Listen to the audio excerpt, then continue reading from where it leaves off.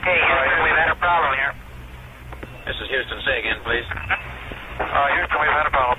Houston, we got no problems, right? We're learning today about seismic waves. We've been learning about earthquakes. This is the picture of the great San Francisco earthquake. 1909, I believe, was the date. Crazy things happened in that earthquake, and some bad things. A lot of people died, etc. So let's talk to you about the idea of seismology. So scientists now have begun to study earthquakes, and they're called seismologists. And seismology ultimately is the study of seismic waves. And this graph, this chart, whatever you want to call it, measures seismic waves. I'm going to talk more about how to read that. We're going to actually read it in class. And the way we measure an earthquake is using something called a seismometer. So this is a seismometer, and it's a little hard to see, but if you look carefully right here, there's a needle with some ink on it, for lack of a better term. And as the ground shakes, this guy goes back and forth and shakes. And then this wheel of paper turns. It's now done digitally, of course, but this is kind of the old school model. And what happens is, as the ground shakes, and it moves the needle. And the more the ground shakes, the more the needle moves, et cetera, et cetera. And they have seismometers all over the world, and they're measuring and waiting for the ground to shake. And it turns out it shakes all the time. There's earthquakes happening, I'm sure, as I speak right now, as you're watching this. Most of them are small, minor earthquakes. But of course, the ones that get the press are the ones that are big earthquakes. And we'll talk about magnitude and how big they are.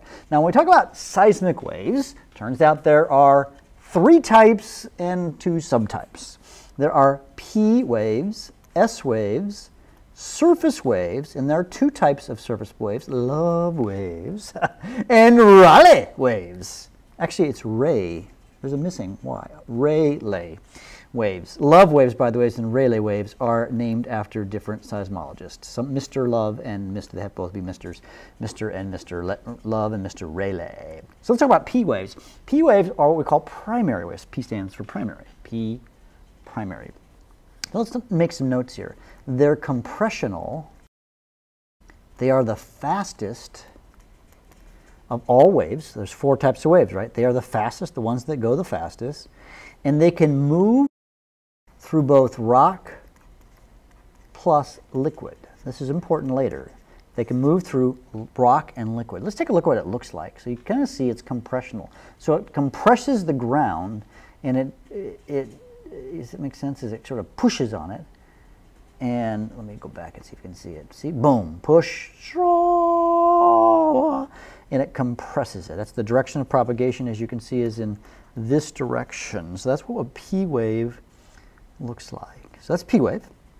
Let's jump and talk about an S wave. Now, an S wave, S stands for secondary. And here's the thing with the S wave: only through rock. It can't go through a liquid. So if it hits a liquid, it stops. All right. Obviously, it's in its second fastest, we'll say.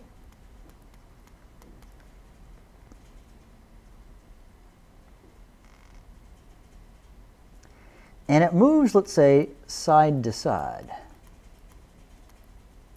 Now, the direction of the propagation is this way, but what you're going to see when you see the little animation here in a second, watch how it moves. See how it goes side to side, kind of up and down, I guess, a little bit. Let's watch that. And it creates the sort of a wavy thing, but it's usually starting deeper in think of it like a rope, I guess. If you ever played like ropes upstairs in the training center, it has that kind of a look to it, doesn't it? Boom. So that's what the S wave looks like. And then there's the surface waves. Now remember, the surface waves, there's 2 kinds. There's the love waves and the Rayleigh waves. Now the surface waves are, I'm sure you're probably surprised, they're on the surface. So there's not much to know except they're on the surface. And the love waves, what they do, well, let's just take a look at what the image looks like. You see how they're going side to side, if you will? So if we go back here, they're moving back and forth this way and this way, right?